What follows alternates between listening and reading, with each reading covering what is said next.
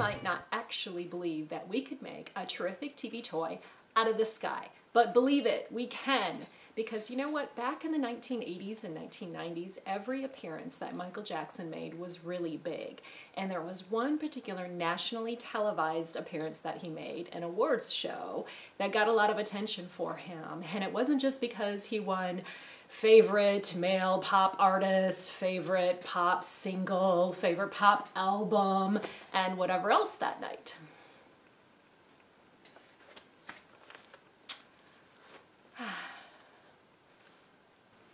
Step back in time with me to January 16th, 1984. The 11th Annual American Music Awards, airing on ABC, hosted by Lionel Richie.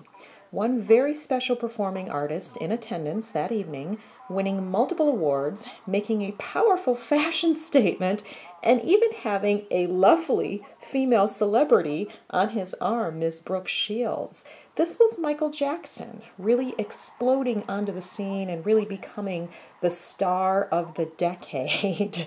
And take a close look, drink it in, okay? Here's one of many awards he won that night. Drink it in, take a look, because we're about to see this in a different format, this signature look that Michael Jackson created for himself, cemented that evening. So are you ready?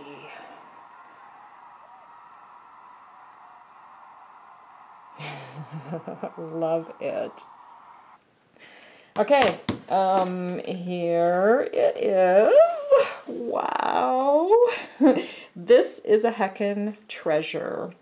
My mother bought this for me back in the day, back in 1984, because I was a huge fan of Michael Jackson as a teenager. And look what she paid, okay? Let me see if I can get this to show up. $6.97. Oh my word. You know, right after Michael Jackson died in June 2009, I saw these for sale online for about $500. But you can be thankful that the price has gone down since then. It's much more reasonable. I just saw this on eBay actually for about $10, and it looked like it was in better shape than mine was. And there are others in this set too, and this is by LJN. It is 1984. MJJ Productions, Inc., the fine print says here. But there are others in the set, and I saw these on eBay as well. There's the Thriller video red leather outfit. There's the Beat It video red leather jacket and black pants. There's the Grammy Awards outfit too that has the blue military style jacket and gold pants. And then the Billie Jean video outfit that was black. You could buy the outfits separately too, and you can find those on eBay now. It is interesting to note that there's a proof of purchase on this, so this one would get you 3 points. Nice. And I will note that there are other Michael Jackson dolls out there made over the years by other manufacturers. All right, so let's take a look at this guy. This was a rare case of me actually keeping the box for something. I didn't usually do that when I was a kid or a teenager or whatever. But I think because this was Michael Jackson, that's why I kept the box. I thought, oh, well, this is special. He's super mega famous, so let's keep the box for this one. The box is in pretty rough shape, but I do believe what's inside is intact. All the different pieces and parts. It says glittering magic glove. Okay, magic glove. Microphone and posing stand included. Fully posable, authentic stage outfit, etc. Okay, so we'll just take a look at the whole box since I kept it. Recreate his famous dance steps. Okay, well, we'll see if we can do that. Come on out and let's have a look at you, Michael. I think he's in really good shape. The doll itself. Oh, he's got the stand there. Okay, so we got the stand part of it, and I think the base is in here. And I see, oh my word, yeah, I really do keep things because if I can reach in and get this, oh, well, I guess those are attached. The twisty ties are in there, that's what I'm looking at. But we've got a microphone, and we've got a stand. I think that's all that's in the box. Okay, great. Let's set the box aside for a second. The stand has his name, his signature name. Looks really dirty or dusty. I really have not gotten this out of the box in so long. And then on the bottom, it's got instructions for fitting the top piece into it. It also says copyright 1984 MJJ Productions, LJN Toys Limited. All right, so we'll put that piece on there. Fits very nicely after all these years. What, 30-something? And the doll itself, oh, he's, he's pretty well made, I think. If you look on the back, it's got that copyright again, 1984, MJJ Productions, LJN Toys, etc. And then he's got his military style jacket on.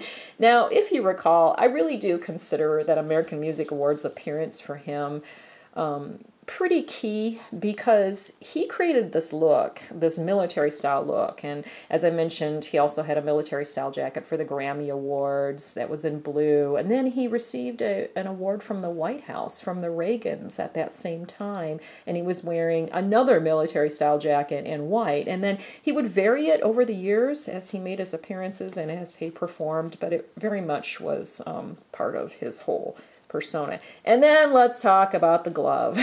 Do we all remember the glove thing? On this doll, it's a mitten and glittery, but in real life, it was a glove. And did you catch in that appearance, in the clip that I just showed from YouTube, that actually it shows him with this outfit, but with a black glove on. And it was on this right hand, but it was black. But don't you recall that back then when he wore the glove, it tended to be white most of the time? I think we tended to know him as having a white glove, but a single glove, because that was just his thing that he did. Call it weird or whatever. Okay, so we've got red piping on the pants, and they're shiny. They're satiny pants.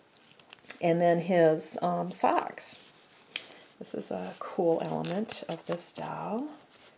Yeah, that we actually have the glittery socks there, just like you saw in that clip. And then he was wearing loafer type shoes like this. So everything else on this doll is pretty true to what you saw at the American Music Awards. He does not have his glasses on, his sunglasses like we saw in the clip. But do you think it looks like Michael Jackson? I think they did a pretty fair job. And then his microphone. So he's going to hang on to his microphone, and he's going to stand on his stand.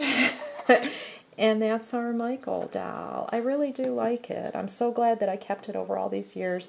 In addition to this piece of pop music history, you know, I saw a documentary recently about Michael Jackson, and it was done by Spike Lee, and I want to say it was on HBO.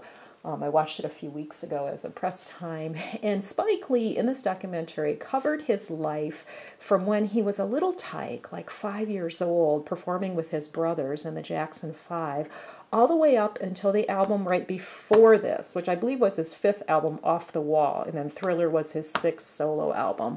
But Off the Wall is where Spike Lee cut off this documentary, and I thought that was such an interesting choice, because did this not change everything? This is what roped me in as a teenager. I saw this album, I heard this music, I loved it. I thought, oh my gosh, he's so hot. Here I was, a white teenager in the middle of nowhere, living on a farm in rural mid-Michigan, and loving Michael Jackson. And that was one thing that really was a takeaway, I think, from the documentary that I watched, is that he transcended so many boundaries and lines, racial boundaries and age boundaries and gender boundaries, and he just had fans everywhere. He had fans of every variety, including this one in Michigan, this little girl.